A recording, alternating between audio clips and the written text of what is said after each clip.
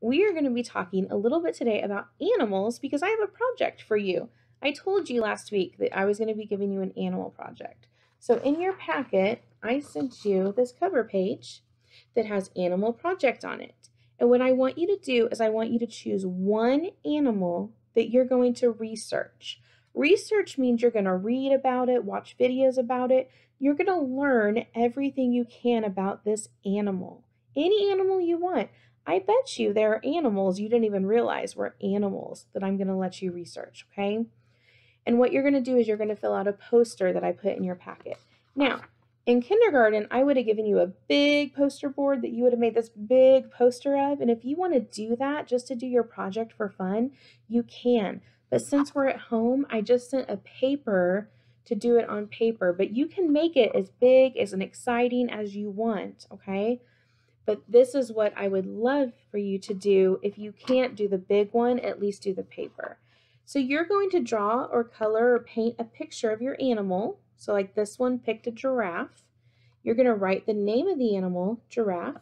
You're going to write the classification. We're going to be talking about that today in the video. So a giraffe is a mammal. You're going to draw or find a picture to glue on here of where it lives. So the giraffe lives in an African savanna or in the grasslands, okay? See its house like a home, that's its home where it's lived. Its diet on the plates, you're going to put what it eats. So giraffes eat leaves, twigs, flowers, and fruit. Okay, and you can draw pictures, you can write the words, you can print out pictures and glue them on your poster. Anything that you want to do, okay? Then you're going to write its predators. What are the kind of animals that are a danger to this? What does the giraffe have to protect himself from? Well, lions, because lions eat meat, and a lion might want to eat a giraffe, so he has to protect himself from lions.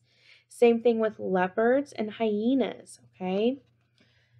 Then you want to do your adaptations. I'm going to talk to you a little bit about that today in this video too. So giraffes have really long necks so they can reach the leaves way up high so they can eat the leaves from the trees, okay? That helps them to stay healthy and full of food, which gives them energy. And also, giraffes get most of their water from the leaves they eat in the trees. They really don't drink very often. Only every few days do they actually drink water because the leaves have so much water in them. So that is one of their adaptations. So this is like what I want you to do, except you're going to have a blank one like this, and you're going to pick your own animal to do. I also want you to come up with some cool animal facts, like the one I told you about the giraffe drinking water, okay? So talking about animals, there are lots of groups of animals, okay? So I'm going to go over some of the groups of animals with you. Now, some of these you might not realize are animals, like this, reptiles. Reptiles are cold-blooded animals. They have dry skin. They are covered in scales. And most of them lay eggs, okay? So we have a lizard, a tortoise, and a crocodile. So those are some examples of reptiles, okay? Now, cold-blooded, we are warm-blooded, okay? Warm-blooded, so we get cold easy and we need to stay warm. Well, they don't have to do the same things we have to, okay? Because their blood works a little bit different. So they can stay outside and they don't get cold because of the way that they were made. They can survive in different kinds of environments than we can survive. And that's why there's different types of animals, because different types of animals have different environments or different homes, okay? Another one are arthropods. Now, these look like what? Bugs, right? Insects. So, a butterfly, a grasshopper, but this one isn't a bug. This one is a crab, right? Because arthropods are cold-blooded too. They are segmented bodies. So see the head and this body part's different. The butterfly has all those pieces, okay? And look, the crab has all the different pieces of their body. They have lots of legs and limbs, okay? Remember the butterfly, the caterpillar had 6 legs, okay, the insect, but the caterpillar at first had lots of little legs. The grasshopper has 6 legs, and the crab, look, he has 6 legs and he has his claws, and also a hard exoskeleton. He's got a hard shell on him, okay? Not like a seashell, just like an outer shell. That's something we call an outer covering, okay? It covers his body parts inside. Like we have skin that covers us. They have an exoskeleton that's hard that covers them, okay? I'm going to save that one for last, and we have birds.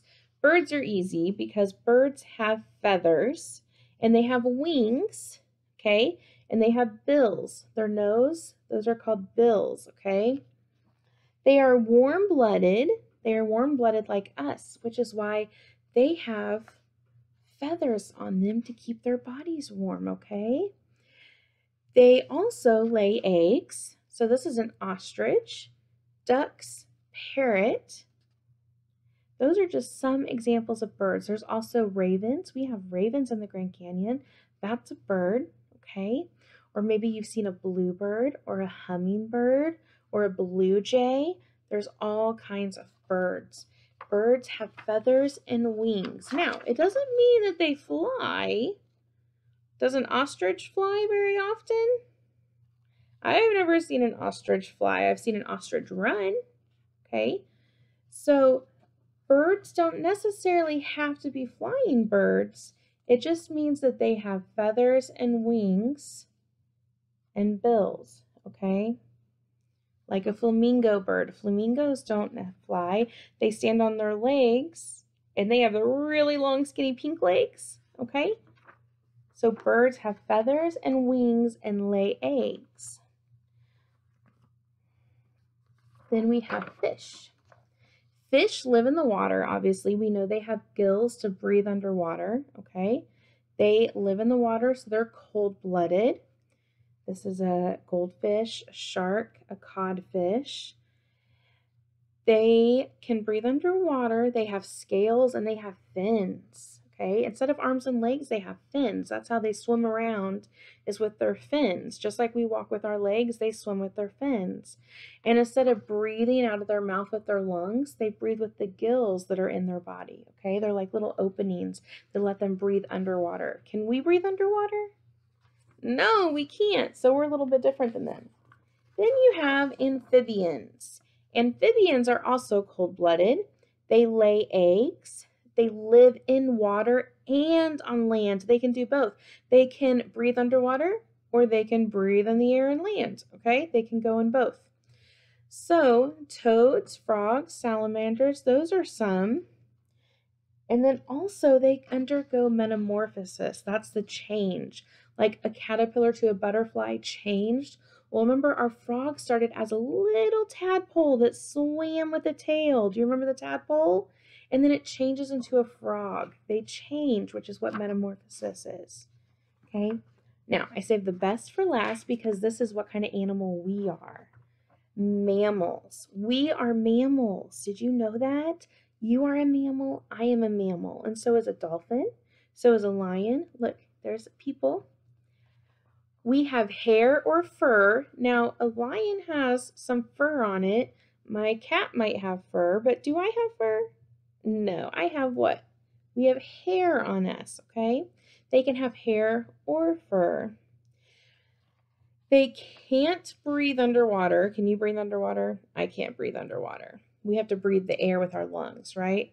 We're warm-blooded, so we need to protect ourselves to stay warm, okay? And also, we have live births. I can't read backwards. That means that the mommies instead of laying eggs, they actually give birth to their babies, okay? They have birth. So it's a little bit different because mommies don't lay eggs. They have birth for their babies, okay? Now, I want to talk to you a little bit about adaptation, okay? Adaptations are what helps animals survive in their environment. So like for us, we stay in a house to keep us safe from the cold weather, from the rain, from the storms. That's an adaptation, okay? We eat food and water to keep our bodies healthy. That's an adaptation. We have hair on our skin that helps keep us warm, and also our skin protects our body, okay? So here's some adaptations that animals have that keeps them safe from their predators. Those are the animals that may want to eat them or hurt them, okay? Remember, like the lion might eat the giraffe, so the giraffe needs something to protect it. So it has adaptations from the predators and from the environment, okay? So there's physical or there's behavioral. Some physical adaptations are like the hair, fur, feathers that protects our bodies. Maybe a beak or antlers. Antlers can help protect them, okay? Ears can help protect to help us hear. Claws, an animal might use its claws to fight off something. Also, a porcupine has the sharp pokey quills that hurts people if they have it. And also spray, like the skunk will spray and it's really smelly. It keeps it so nobody wants to get by it, okay? And then also we have behavioral. Behavioral is something that an animal does, okay? Like an animal might hibernate. Do you remember hibernation? So here's a picture. Fold this in half. Of a bear hibernating, and then you have the two little mice hibernating together. They're hibernating in the winter to keep them warm, okay? They sleep through the winter because it is too cold outside for them, so they have to stay somewhere warm.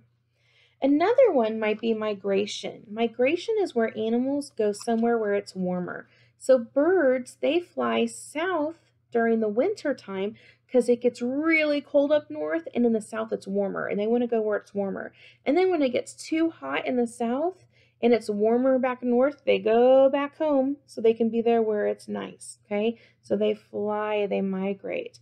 Sea turtles do the same thing in the ocean by swimming, and they go to where the waters are warmer. So here's some pictures of some birds migrating and some sea turtles migrating. See, aren't those cute? Now, some physical adaptations like we talked about might be camouflage. Do you know animals can camouflage?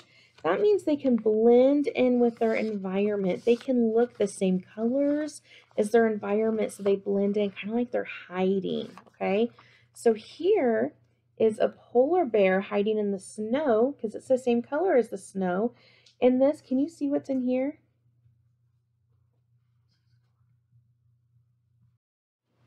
So can you guess what's in there?